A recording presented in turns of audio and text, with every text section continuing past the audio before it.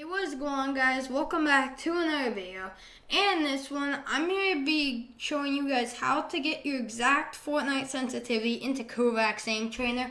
I got KovaaK's yesterday at the time of recording this video, and I was like, what the heck, because I was watching It's Jarian's video on how to set it up, and basically, he was saying if you go to game options, and you go in their main, he was saying for your sensitivity, put in Fortnite config and then your Fortnite in-game sensitivity and then hit confirm and then play. And this is like way higher than, this is a way higher sense than I usually do. So it's like, what the heck is going on? So anyways, basically before Fortnite had decimal points in its sensitivity slider, you had to import something into KovaaK's to get your perfect sensitivity, and for that you would use Fortnite config.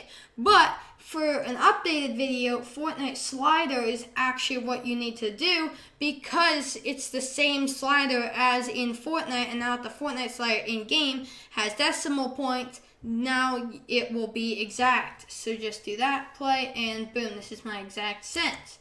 So yeah, this was just a short little tutorial on how to do it. If you did enjoy it, make sure you drop a like and subscribe to the channel. And I'll be catch you guys in the next one. Deep shallow fly, I sound like a hockey puck, rest power, rest count, top of world. Off the top, love it, fear, hate it, care, let you move, spill, crash and burn, live and learn, send it be your turn. Man down, no,